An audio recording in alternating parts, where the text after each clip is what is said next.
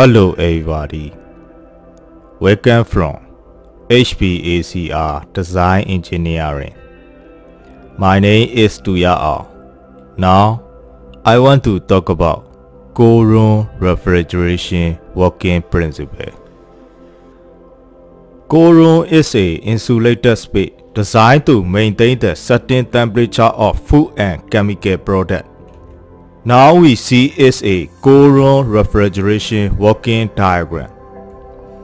Compressor compress the low pressure, low temperature refrigerant vapor and changing into the form of high pressure, high temperature refrigerant vapor. High pressure gauge show the discharge pressure of the compressor. Discharge line is start from compressor discharge outlet to condenser inlet. High pressure switch is located on the discharge line. High pressure switch protects the refrigeration system from over pressurized. When the pressure is high enough to reach the certain pressure, switch in high pressure switch is open and stopping the compressor running. Wire separator is the component which separates the lubrication wire from the refrigerant vapor. By removing the lubrication wire from the refrigerant vapor, refrigeration system efficiency is increased. Wire separator separate lubrication wire from the refrigerant vapor and return the lubrication wire back to the compressor crankcase. Compressor discharge the high pressure, high temperature refrigerant vapor into the condenser coil. The air that is surrounding the condenser coil is becoming hot air by absorbing the heat from the high pressure, high temperature refrigerant vapor. This hot air surrounding the condenser coil is blown through into the atmosphere. For this reason, condenser is located at the outside of the cold room. After passing through the condenser coil, high pressure, high temperature refrigerant vapor is changing to high pressure, medium temperature refrigerant liquid. Liquid receiver is used as a storage tank for excess refrigerant liquid. If you close the bar in liquid receiver during the refrigeration system is running, all the refrigerant liquid is collected into the liquid receiver. So you can pump all the refrigerant liquid into the liquid receiver. Filter dryer is capturing the water particle and solid substance from refrigerant liquid. Solenoid valve is electrically operated valve. Solenoid valve is open when the coil in solenoid valve is energized. Solenoid valve is closed when the coil in solenoid valve is de-energized.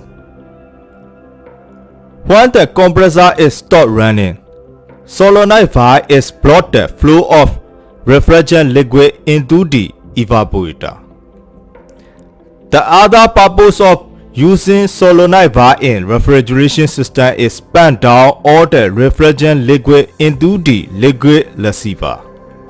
If solenoid valve is closed during refrigeration system is running, all the refrigerant liquid is pumped down into the liquid receiver.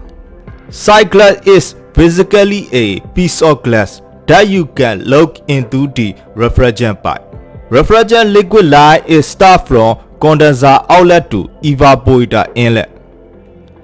If filter dryer is defect and getting clogged, that will create pressure drop in the refrigerant liquid line. At the time, you will see bubble in the cycle. Bubble in the cycle is showing the moisture in the refrigeration system. Moisture in the refrigeration system is creating acid and damage the refrigeration system. Thermostatic expansion bar control the flow of refrigerant liquid into the evaporator. Sensing bar senses the temperature of the evaporator outlet. According to the sensing temperature of the sensing bar, thermostatic expansion valve is increase or decrease the amount of refrigerant liquid flowing into the evaporator. After passing through the thermostatic expansion valve, refrigerant liquid is changing from high pressure, medium temperature refrigerant liquid into the form of low pressure, low temperature refrigerant liquid. This low pressure, low temperature refrigerant liquid is flowing into the evaporator coil.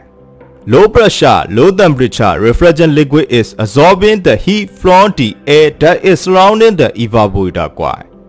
So, the air surrounding the evaporator coil is changing to cold air. For chilling or freezing the food and chemical product, this cold air is blown through into the cold room by evaporator fan. For this reason, evaporator is located inside the cold room. After passing through the evaporator, low pressure, low temperature refrigerant liquid is changing into the form of low pressure, low temperature refrigerant vapor. Suction accumulator is a tank. It have an inlet and outlet. Compressor is designed to suction the refrigerant vapor only, not refrigerant liquid. If refrigerant liquid is coming into the suction accumulator, refrigerant liquid is going to settle at the bottom of the suction accumulator. So, only refrigerant vapor is coming into the compressor. Suction line is start from evaporator outlet to compressor suction inlet. Low pressure switch is located on the suction line. When the pressure is lower enough to reach the certain pressure, switch in low pressure switches open and stop the compressor running. Low pressure gauge shows the suction pressure of the compressor. After complete the refrigeration cycle, compressor is suctioning again the low pressure, low temperature refrigerant vapor for repeating the refrigeration cycle. Thank you very much for watching my video.